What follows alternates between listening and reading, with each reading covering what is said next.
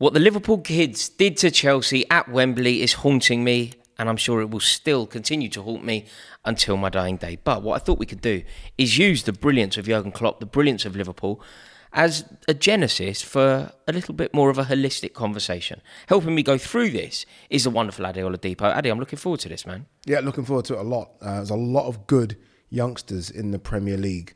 So when you said to me, we will do this, I was like, okay, 1 second. We've got to do it, though, 21 and under. Yeah, kids. No 22-year-olds, no 23-year-olds. I don't want any of that nonsense. Yeah. Yeah, absolutely. Kids. What we're going to do in this video, we're going to rank from 10 down to 1 the best 10 players under the age of 21. Yeah, so 21 and under. 21 and under in the Premier League. I've got my 10. Addy's got his 10. We're going to go through them. We're going to debate them. And hopefully there'll be a consensus, although I imagine that we could disagree on a few. Have you got any that you almost want to give a special mention to that are not in your 10? No, I haven't got that. But what I would do is, there are some players that are clearly kids that I haven't mentioned because they're just too significant as being pros. Oh, that's in. Okay, that's so 21. I'll give you. That 21. I'm not gonna tell you whether he's in my list or not. But I'll give you the debate I was having. Go on. The debate I was having was over a player that I rate incredibly highly, Harvey Elliott, who is effectively a kid. 20. Correct. Yeah. But he's also an incredibly experienced footballer. Yeah, I think this might be his 4th season. Yeah, he's an incredibly experienced footballer. You look at the game tally. You look at the amount of games that he's played. You look at what he's won. Yeah. Like, he's won more than most players will ever win. No, you do you know what I mean? Like, you are correct. I mean, this guy played for Fulham when he was 15, maybe. Yeah. So okay. Look, do you know what? But that's a debate that I was having. I didn't know whether, like, it feels a bit unjust to compare a player like Harvey Elliott, who's got at least 3 full seasons of track record, with, say, a player like another player that is on my list is Destiny Udogie. Yeah. But Destiny Udogie is a kid. Yeah, but didn't he play a lot in Italy? Yeah, but in terms of coming into a Premier League, I don't think he played 4 seasons of football like Harvey Elliott. But I found it tricky. I think I know what you mean, but that's unfair on Harvey. Okay, no, I agree because he is in my list. Let's start at 10. We'll both give our 10. Who have you got as the 10th best kid in the Premier League? See, when you put it like that, I feel like I'm going to get a lot of stick for this kid because he's probably a top 5, but I'll put him at 10 because I'm going to say his name anyway. Rico Lewis. Rico Lewis is fantastic. Obviously, I think he broke into the England squad. I think he got man of the match for that England game that he broke into. But he hasn't really started that many games for Man City. He's coming off the bench. I think he's probably only started a handful of games. I think he's played like 10, but only started about 4 or 5. He's not super important to City. If Rico Lewis gets injured, City are like, oh my God, we've lost Rico Lewis. With all due respect to Rico, he's a good player, and I think he'll go on to be potentially a good, great player for City. But I've got him at 10 just because Rico Lewis doesn't need to have a 10 out of 10 game. There's a lot of players on this that have now become the main men for their clubs. Rico Lewis isn't one of them. That's why I've got him at 10th. Yeah, I've got Destiny Udogie. But I agree with you about... At 10? He's brilliant, mate. I mean, we did a video recently, didn't we, where we ranked the best 5 players so far this season. Yeah, you had him in it, didn't you? I had him 1. Yeah, there you go. I did. I think you had Foden 1 and Foden 1 and Destiny Destiny Udogie 2. Yeah. So you've got him at number 10. What's happening, everyone? Do not go anywhere. This is on a need-to-know basis, and trust me, you need to know. Everybody needs a bit of VPN action in their life. Trust me on this. I didn't even know what a VPN was that long ago. I got involved with it, and it changed everything. NordVPN provides a wonderful service. It's so affordable. It's comparable to the price of a cup of coffee, and guess what? One account allows you to link it to 6 different devices. So you could give it to your mum for access. You could give it to your girlfriend for access. You could give it to your wife for access. You could give it to your dad for access. And you could still have some spare, all off the back of one single purchase. There is also absolutely no risk, absolutely no jeopardy, because for some reason you don't like it. For some reason it doesn't quite chime with you. You've got a 30-day money-back guarantee. So you can really experiment, find out, does Nord work for you when you book your holidays? It stops websites tracking you, so you do get the best price. Sometimes you might want to watch films that aren't necessarily available in your location. You may want to watch football matches. Not me, but you may want to watch football matches that aren't available in your location. It's not possible without a VPN. NordVPN allows you to do that. You will never see that annoying message on Twitter ever again. You know when you want to watch a goal and it says it's not available in your location? It is now. So use my link in the description box below. It's NordVPN/Rory. And if you use that, you will get 4 extra months completely for free. That's NordVPN.com/Rory. The link is in the description box below. I really do think that his performances have been sensational. I think he's been virtually, there was some mishaps, maybe the Chelsea game people will flag, but I think he's been virtually flawless. Okay. Think about the difference. As much as I think Rico Lewis is fantastic and he's my 9, so there's not much. Okay, I like that. Right. Rico Lewis, I think he's brilliant. Yeah. Rico Lewis is slotting into a team that is a well-oiled machine with the best players in the world around him. Arguably the best manager in the world. Might have seen. And it is an efficient machine. Being a cog in an efficient machine is far easier than what Destiny Udogie was dropped into. He was plummeted straight into a team that at the time felt like they were not necessarily in disarray, but certainly lacking. No. They'd lost their main man. Disarray. Yeah. Disarray. I think you hit the nail on the head with the first word. Lost their main man, lost their manager, bringing a new managers that they didn't want. Remember, it wasn't about him. It was Nagelsmann and whoever else. And a whole new defensive setback. New keeper. Van der Ven's come in new. The other new defender whose name I keep forgetting's come in as well. So the whole back line's new. Yeah. And he's slotted in. So I agree with him. So I had Udogie. I just think if he continues on this, which is very, to be totally frank, is very unlikely. Do you know what I said recently? Well, you're gonna go big. I know what you're about to do. Just to take this off point of touch. The kids that came on for Liverpool, all those kids, Kumas, Clark, all the kids. I said something which I thought was being very complimentary about them. I said those Liverpool kids, they have etched their name into Liverpool folklore. Liverpool fans will sing about that the day their kids beat Chelsea at Wembley in a final, right? But I said, if one of them makes it at Liverpool, that would be huge. Because basically none of them will. Yeah. People went nuts at me. No. I thought that was quite fair. No, it's very fair. As a Liverpool fan, I will say, look, half of those kids, I think Connor Bradley and Kwanzaa will probably be in and around the squad. Bradley's a bit different already, though, isn't he? Yeah. But the rest are only there because of injuries. It's not like the class of 92 who were there because they were so good they just put in. It wasn't because a gap because of injuries put them in. Those kids that came on, as good as I think they will be for other clubs potentially. Look, hopefully they shine for Liverpool, but they're there because of injuries. Yeah. So I agree with what you're saying. Should I go number 9 or you? Not for 9 for me was Rico Lewis. Okay, so, 9 for me, Connor Bradley. 8 for me, Connor Bradley. Yeah, we work with each other. I think he's incredible. And I could have gone higher with Connor Bradley. The only reason I've gone 9 is because he's only played, I think, 7 or 8 games for Liverpool. In those 7 or 8 games, he's looked fantastic. I mean, you've seen it firsthand. The game at Anfield against Chelsea. Not the biggest compliment I can give Connor Bradley is that when Trent normally doesn't play, I'm like, oh my God, we're in trouble. Yeah. When Connor Bradley fills in for Trent, I'm like, oh, we're good then. We're okay. Do you know how significant his contribution is? This is just, I think, the kindest thing that you could say about any footballer, let alone a kid. Liverpool, at one point, it felt like a title charge could have been beyond them. It certainly felt like a war on multiple fronts could have been beyond them. Partly because of injuries, partly because of a lack of squad. Suddenly, Connor Bradley has come in to be one of the best right-backs in the league, which has given Jurgen Klopp a new lease of life. It's given him a new squad because he's now got Trent Alexander-Arnold as a player that he wouldn't have anticipated having him as. Because you wouldn't think that you could have a quality fullback and Trent Alexander-Arnold somewhere else on the pitch. Agreed. If you're going to have the quality fullback, it's Alexander-Arnold, and therefore... Yeah. So it's kind of given Klopp this it's like a joker in the pack that he can play and nobody necessarily knows how it's going to go. Yeah. And it's changed the way Liverpool... Honestly, he's been sensational. And let's not forget as well, I mean, 4 weeks ago, his dad passed away. So he had to deal with a lot, this young man. No, I know, off the back of... like, he played a few games for Liverpool, then his dad passed away, so he obviously missed the next 2, then he's come straight back in, and he's gone straight back in a League Cup final as well. And look, I can't praise him enough.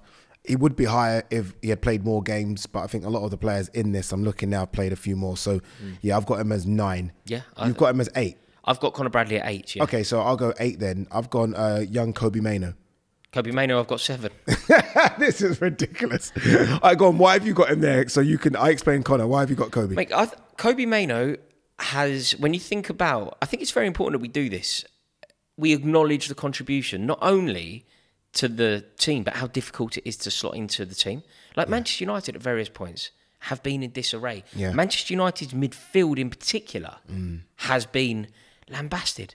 You know, I think it's looking like Casemiro has been a complete waste of money. You know, they got one good season. The captain's been useless. The captain has been useless. Really Scott bad. McTominay is one of the most derided players in the league. Yeah, Mason Mount's injured. Mason Mount perennially injured. Amrabat. Amrabat has Literally, been... basically the whole midfield, The whole midfield. And this kid's come along and all of a sudden, United fans are excited about him. And I tweeted the other day, I said, look, no one's never the new Seedorf. New Zidane, new Messi, new Ronaldo. I said, I watch him and I said, look, before everyone shuts me down, I'm not saying he is Seedorf, but I said, he just reminds me of him. Mate, so comfortable so on the good. ball. Also, if you look at the output, you know, like, he's won games for him. Yeah. He's a teenager winning games for Manchester United. Mental. In the most Manchester United of way. Also, I think when you think about England's deficiencies, if there is a deficiency in England's squad, I think we have a brilliant squad, but if there is a problem, maybe it's a third midfielder. Yeah. Everybody knows Bellingham, everybody knows Rice. Agreed. We could then have a long debate and never agree. Kobe Mainoo he wouldn't necessarily be my shout. I think it's a little bit too early. Yeah. But he'd certainly be my second. He'd certainly be my second. Mate, honestly, what's there to the end of the season, potentially for United if they go well in the FA Cup? 18, 19 games left. If he sort of solidifies his spot in that midfield starting berth for United, he's in with a very, very big shout, especially with the fall off of Calvin Phillips and Calvin Phillips it isn't, and Jordan Henderson it isn't. It shouldn't be. I think obviously Mason Mount's gone. It isn't Mason Mount now. I think it can only really be. You can make a case. I wouldn't, but you could make a case if you want for maybe James Ward-Prowse. Yeah, I would. I think he should go, but he wouldn't be my shout. I think it is Conor Gallagher, to be honest. Conor Gallagher would be my shout. Be. Yeah, Conor Gallagher. And obviously, as a Liverpool fan, I've got to obviously mention Liverpool kids as well, Harvey and Curtis Jones. If we're going to say Kobe Mainoo, Curtis Jones has been really good as well. All right, go on then. So my number 7, because you've done the Levi Colwill. This is no, mad. Don't say he's your number 6. He's my number 6. Oh God! So we're almost identical, apart from Destiny Udogie. I think so. Who you haven't mentioned. I haven't mentioned him yet. Yeah, Levi Colwill is my 6. Yeah. So Levi Colwill's my number 7. I didn't think you'd have. I didn't think anybody would, apart from me. Nah, he's quality. He's quality. Look, he hasn't had a good season. He hasn't out wide. But when exactly. He's been put out wide. But then you look the last few games where he's actually gone to his favourite position, which is the centre back. I think we've started to see. For someone so young, I've started to see him control the game a bit. Like I love when I see a young player barking orders and screaming directions at players to get here, get there. Levi Colwill is a quality player, and even though Chelsea have been rubbish, there's been a few Chelsea players, maybe 2 or 3, that have stood out. And if they weren't good, my God, I don't know where Chelsea would be. And he's one of those. So Do you think Levi Colwill? This is interesting. Then, if you rate him as highly as this, do you have him in your England side? No. Maguire ahead? No, it's not even Maguire. I keep forgetting his name. Brain freeze. Crystal Palace centre-back. Gahey. Every time I've seen Gahey for England, 3 or 4 games, lucky I've gone to Wembley to watch him, he's ahead for me. And because he's playing a centre-back, and as you mentioned, Levi Colwill's been pushed to the sides a bit, so I'd have Gahey ahead of him. I think Gahey's 23, 24, that's why he wasn't in this. Yeah. It won't be him, though. It won't be Gahey. No, it'll be Maguire and Stones. I know that for. Do you know what, Ad? I don't want to. I think Gahey's become third, though. I don't want to make you agree with me, or even challenge you on this. It's your opinion. But if I understand the England setup rightly, and this isn't about Southgate. This is England. Go on. It isn't going to ever be the Palace centre half. No. Whether it should be or not is different. But it could be, even if it's Chelsea out of form, it could be the Chelsea centre half. So if it's not going to be Maguire, I just don't think it's going to be Gahey. You know, the reason I would say maybe that's not true is because even when Tomori was at Chelsea, wasn't him. No. Either. Do you know what I mean? No, but that was Maguire Chelsea. was a much better player then. Maguire was good then. Yeah, you're right. No, I know what you mean. I think Gahey will get a move in the summer. United were the one heavily linked with him. I'd be very, very shocked if Gahey's at Crystal Palace in the summer, and then it changes for him. But you're right. Levi Colwill, based on under 21s, obviously winning that tournament, Chelsea. You're right. It could be in front of him. Yeah. 5. No, I'm on 6. You're on 6, right? Yeah, my 6 is Harvey Elliott. Okay, my 6. We've got a difference. Finally. Okay, so my 6 is Harvey Elliott. Right. Just because I think he's just incredible, and he's had to bide his time. He's had to try and find a position his favoured position's on the right side, and that's Salah. Good luck. Yeah. Do you know what I mean? Yeah. So now he's having to fight for a position in the midfield. But he literally will run around and do whatever for Klopp. And I think he's been, I think it wasn't great last season, but nor with Liverpool. But this season, I think every time he's come on or started, I think he's been fantastic for Liverpool. Yeah. No, I agree. I think he's been truly brilliant. My number 5 was Rasmus Højlund. Hey! Is he? He's my 5. He's your 5. Højlund's my number 5. Yeah. Right. So, and well, actually, then we're singing off the same hymn sheet again. My 4 was Harvey Elliott. Okay. We're singing off the same hymn sheet. But so I had Højlund 5, Harvey Elliott 4. Okay. I think Højlund has surprised me lately. Yeah. If we did this thing 4 months ago, it doesn't make the 10. Well, I think you have to do that as well, don't you? You have to demonstrate an element of patience with kids. Yeah. And he was thrown into the worst circumstances. Coming from another country. From another country to lead the line for Manchester United, a Manchester United team in like total and utter disarray. Agreed. And then he's leading the line in a team where he doesn't know the starting lineup really. The big players in the team have been letting the side down. You know, Marcus Rashford on one side, Anthony sometimes Anthony on the other side. Like you don't even know. Bruno Fernandes are big players. To lead that line, it's a mess. It's a mess. It's a mess, and I think we've seen the last few months, 3-4 months, where he's starting to score goals, and different types of goals as well. Left foot, right foot. He's bullish, Rooney-esque kind of man strength. He looks like a man already, doesn't he? He's got that man about him where he can bully defenders. Yeah, Højlund, my number 5. Who was your number 4? My number 4 was Harvey Elliott. Okay. I'd echo everything that you said about him. Okay, my number 4 is Everton centre-back Jared Branthwaite, sorry. Right, okay, he's not in my... Yeah, he's there. I think he's sensational. And, you know, I think Everton are trash right now. I think everyone can agree with it. They've only conceded 34 goals this season, which for a team where they are is a bit crazy. Bear in mind, that's the same as Villa. Yeah. That's how tight they are at the back. Yeah. And they're tight at the back because of this young man. If Everton, he's gone. Yeah. Telling you now, someone's come in for him. I don't know if he's English, but if he is, when you're speaking about Colwill and... I keep forgetting his name now. Colwill Gahey. Man, I'm telling you now, he will be England's centre-back for 10 years. I'm convinced of it. Is he English? You're checking now, aren't you? Yeah, he is, yes. Yeah, mate, I'm telling you now, mate, he could make a late run for the World Cup, for the Euro squad. From Carlisle. He could make a run for the Euro squad. I think he's that good. Tony Bellew was talking to me about him, and obviously Tony Bellew, Everton fan, was praising. I was like, oh, whatever. And then I watched him, and I thought, my God, the other day he scored a goal, controlled it with his right, smacked it in with his left. And we've seen there's a good track record of being a good English centre half from John Stones' journey, isn't it? Well. Barnsley. He's gone. He's 100% gone. That's why you've obviously just forgot about him because I think he would have been in yours as well. You probably just forgot. Yeah, I did forget about him. Yeah, that's all right. That's all right. I did. You know, he's a good shout. Although I'm very happy with my list. So that means you must have left out one of the players that I'm about to mention. Well, I've got 3 more to mention. I've got 3 more to mention as well. But that means I've left. Oh, who have I forgot? Damn. Maybe who have I forgot? So I've my number 3 here. Yeah. I've gone for Garnacho. Yeah. What? Garnacho, my number 3. Garnacho is I hate him. There's something about him I really can't stand. The arrogance. There's 2. Do you know what I find quite interesting about Garnacho though? I feel like it goes one of 2 ways. I feel like he wins a Ballon d'Or. Or becomes Makeda. Or it's a little bit all uninspiring. Makeda when Federico, Federico Makeda scored that fantastic goal, then vanished. Yeah, maybe not as bad as that. I think he's going to be better than that. But what I think he could be is, just some players who we always thought were going to dazzle, and maybe they ended up petering out a touch because I've seen him do that. There was a kid at Liverpool called Sousa that Liverpool were mental about. Everyone thought, that just before Coutinho, everything then it just faded. Yeah, we had a kid, Josh McEachran. Josh McEachran was meant to be like... Look at that. So many of them. The man. He was meant to be the guy. And it just never really materialised. Can you do it for 10 seasons? Can you do it for 10 seasons? Can you do it for 10 seasons? Like even the players, look, he went on to have a sparkling career. And you and I would disagree about him, but I will always like him and always hold him in high regard. But Paul Pogba is kind of... When you think about how Paul Pogba was seen as a kid, he was at Manchester United, he got taken away to his... Although it went really well, he won a World Cup. People will say that he under...